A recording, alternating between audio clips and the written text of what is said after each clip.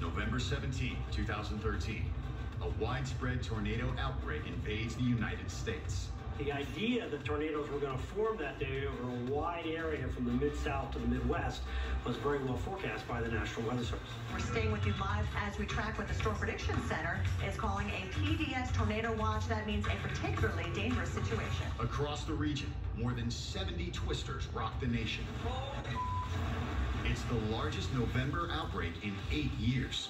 This is an unusual time of year, November, to have a big tornado outbreak like this. November is what we often call the second season for tornadoes. Cool season tornadoes, they're called, can actually be stronger. At approximately 11 a.m., conditions are prime for a cool season tornado. In Washington, Illinois, many residents brace for impact, but one man and his family bravely decide to watch the drama unfold. Look at this flying, Andy. Look at this flying. When you're out there and you have this finger of death coming at you, I can't speak for the person taking the video, but you are mesmerized. Oh my God. Get in the house! Now! It's mesmerizing to watch.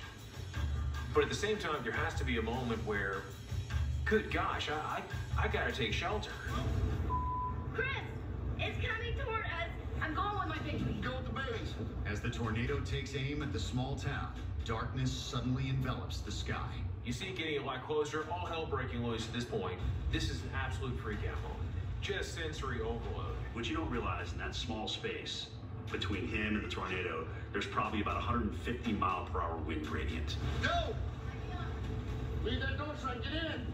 He does warn the family, tells them to take shelter, but he doesn't do it himself. Oh my God! Holy Look at this, bud!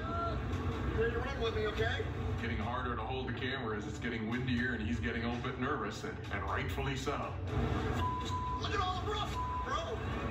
Woo! As the wind continues to howl, time is running out to seek shelter.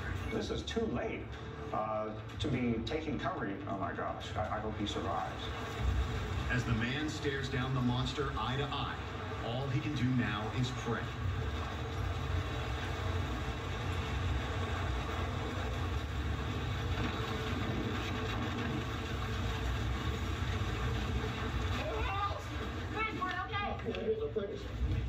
In the twister, the man suffers minor head injuries, but is otherwise unharmed.